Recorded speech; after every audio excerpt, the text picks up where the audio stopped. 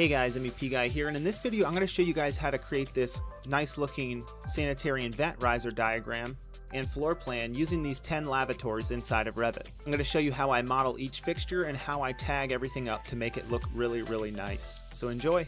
So let's start things off by going to New, start a new plumbing default template project, go up to Insert, Link Revit, we'll load in our architectural model, I'll hide these, we'll zoom in. Now we want to load our custom plumbing fixtures, so I'm going to go up to my MEP Guy plumbing fixture template. I'm going to select my fixtures, copy them to the clipboard, and then we'll paste them in to this project and click. And once they're in, we can just delete them. And now we're going to use one of these fixtures. So I'll add the plumbing fixture, and it's called a lavatory, and it's going to be the wall mounted. And we're just going to place it right here behind this fixture, just like that. I'm going to go up to a 3D view. I'm going to hide the levels, zoom in, and we're just going to focus on this fixture right here.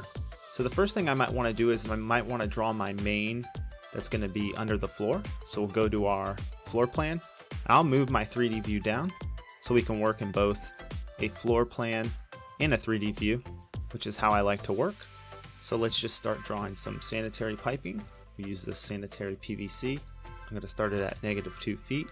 And we'll start drawing it in front of my fixtures just like this over to this direction.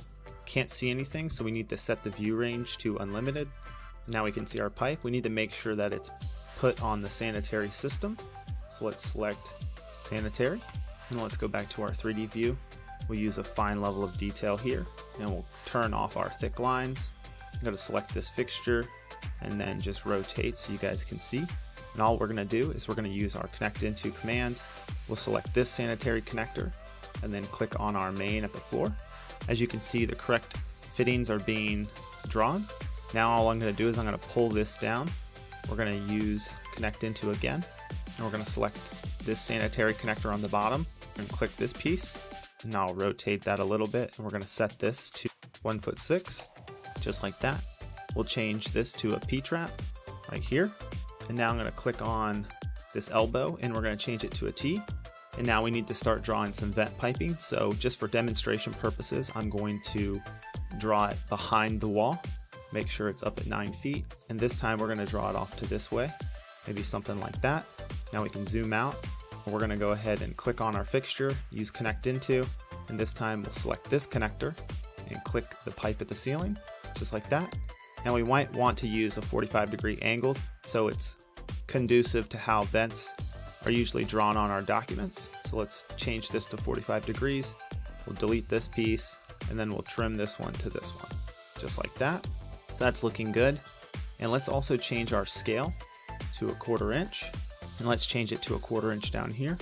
And now that one of the lavatories has been drawn, we can use the array command to array all 10 of these. So I'm just going to select this pipe and all of these pieces right here. We'll go up to array and we'll select 10. We'll use the second, and we'll copy it from this point to this point, just like that. Now we have all those copied. So I'm going to show you guys 2 little tricks. The first trick I'm going to show is using the trim extend multiple. So I'll turn on my thick lines. We'll click this, and I'm going to click where I want to go. And then we're just going to highlight all these pipes, and all the connections get made. Right now I'm drawing with this sanitary PVC type, but I actually want to use my vent type.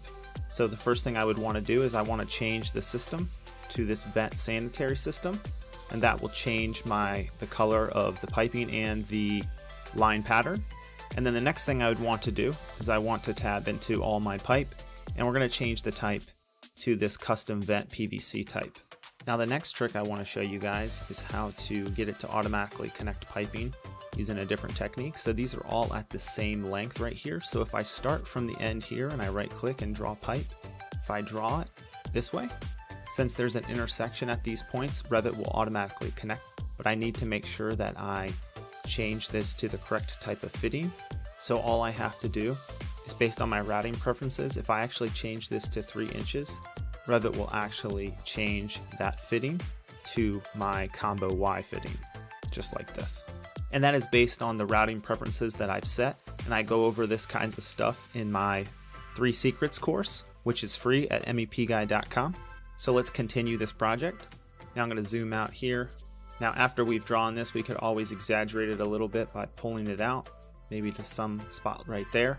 Now this is great for design intent, which means that we intend the design to have these types of features, but for constructability in the real world, the contractor's not going to install the vents behind the wall like this. They're likely going to do it right above the lavatories. So what we can do is we can make that change pretty quickly. So let's go ahead and delete all of these pieces right here, and let's drag this vent line in a 45-degree angle on this side of the wall, just like that. Now we'll do the same, use the same technique, copy all of these, we'll array them 10 times from this point to this point, just like that. And again, if we want to connect all the sanitary pipes in one shot, all we have to do is right click on this piece, draw a pipe, and go this way. And then we can do the same thing. We can right click on this piece and go this way. Now since these are a 45-degree angle, they don't actually connect, but that's not a problem. We can just use our trim extend multiple, select our main, and we want to select all the vent pipes, but we don't want to select the sanitary pipes. So we have to come up with another method. So we can quickly just tab into our sanitary piping. We can use this temporary hide element, and then let's try to use the same technique. Select our main, and then we'll select all the branches, and they all get connected in one shot. Now let's turn back on our sanitary piping. I go into reset temporary hide isolate. Let's go ahead and update this pipe to 3 inches. And let's go ahead and make a clean out over here. So that way if there was ever a clog, we can clean it. So we'll click on this elbow, click the plus button, right click, draw pipe, and let's draw it up to 0, hit apply. Now we have a nice clean out. Now I want to cap this, so I'm going to select all my pipes here. I'm going to use the cap open ends command. We have some caps added, and you can see I have a nice clean out symbol right here. So this is looking pretty nice and clean. So let's make this look nice on our isometric drawing as well. So I might want to start tagging this isometric drawing. So what I'm going to do is I'm going to tag the sanitary first. So I'm just going to tab into all of the sanitary, just like this. And I don't want to select the fixtures right here, so I can go into a front view like this, and I can hold shift, and I don't want to tag these pieces right here. Now I'll click the corner to go back to my isometric view, and it deselects everything, but I can right click and say select previous, and you can see all those pieces are now selected. So I'll go up to my annotate tag all. I have to lock the view first, so let's lock it. Call it sanitary ISO, and then again I can right click, select previous, annotate, tag all, pipe tags, and we'll use this pipe size tag right out of the box. And as you can see, I have now tagged all of my pieces of pipe. Next I want to do the vent, so we can use a similar technique. Let's go ahead and tag these pieces right here, and maybe we'll tag these pieces right here. So let's use the same technique we did before. We'll go ahead and select these sanitary pieces.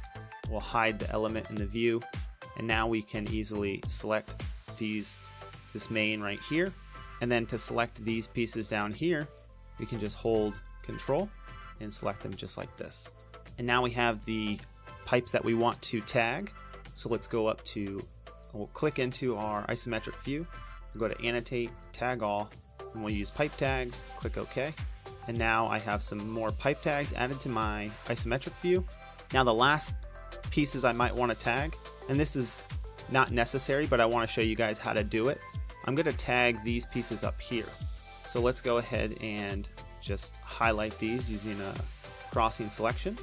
We can deselect our plumbing fixtures by going to filter, and then let's click back into our isometric view, annotate, tag all, and we'll use the pipe size tag, but this time I want to use a leader. We'll click OK. Now you can definitely just go with this, but the problem with this is these are actually going to be rotated slightly, and if you want that, that's totally fine. But I've actually created a pipe tag that has the tag text going horizontally. And so let's go ahead and update this type of tag. So let's undo that, and we'll select previous again. But before we do that, let's insert a couple of my custom tags. So we're just going to use this leader pipe size tag and this fixture units pipe size tag. We're going to select both of them, and we're just going to drag them into our project. Close this out. Now let's try that again. We'll select the previous, go up to annotate, tag all, select the tags, and this time we'll use the leader pipe size tag. We'll select leader and we'll click OK. And now our leaders or text is completely straight. This one went down here, so we can easily just drag this one back up and try to make it look oriented correctly. So that looks great. We could select all of these just like this, and we can move them all at the same time if we need to make them look a little cleaner. That looks pretty good. And we can also use a loop or something for this type of tag. So we can go to edit type, and let's use this loop 1/8 of an inch.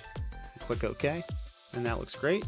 So the last thing I might want to do is add a tag down here to track the number of DFU for my fixtures. So I have 10 lavatory fixtures, each with 1 DFU. So when I click on my pipe down here, I should have 10 DFUs or fixture units. And so that's looking good. And so now I'm going to add a custom tag. So I'm just going to go ahead and add a leader to this tag. We'll move it over, and then I'm going to change the type to this fixture units pipe size tag, just like this.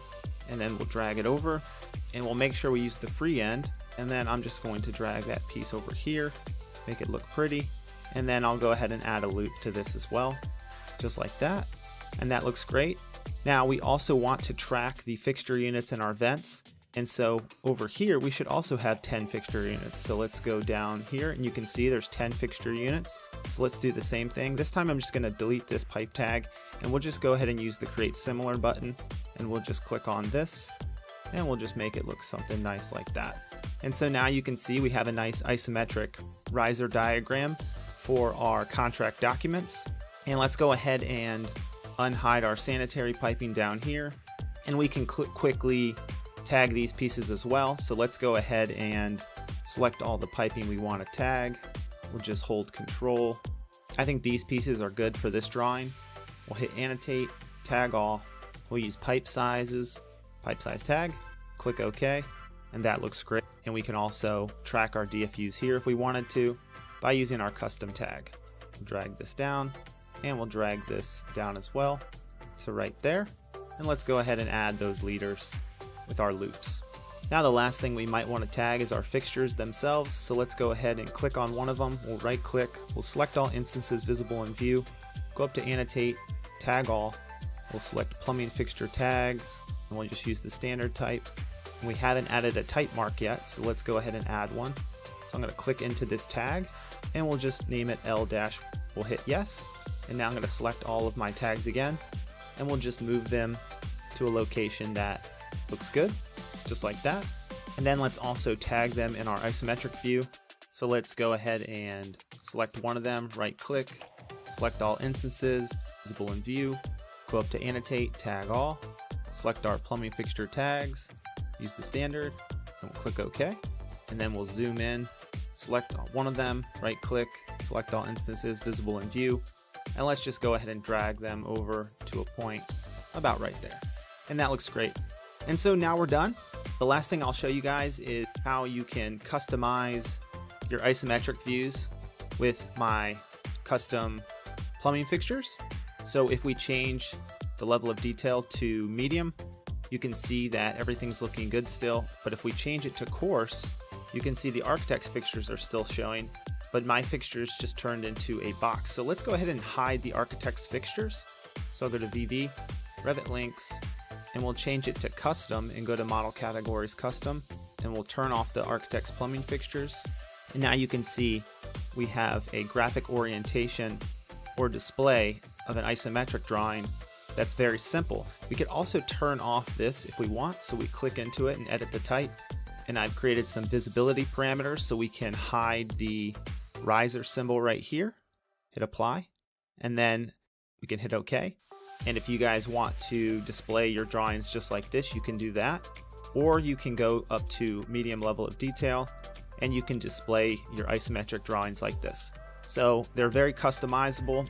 So if you want to get these fixtures, you can get them with my course, Plumbing 101 at mepguy.com. And I've specifically designed them for modeling very fast inside of Revit.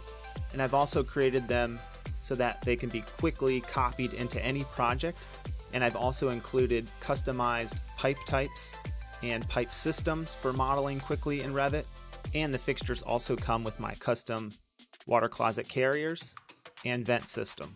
So I hope you guys enjoyed this video, and if you guys want to watch me design a complete sanitary and vent system, make sure to check out the next video.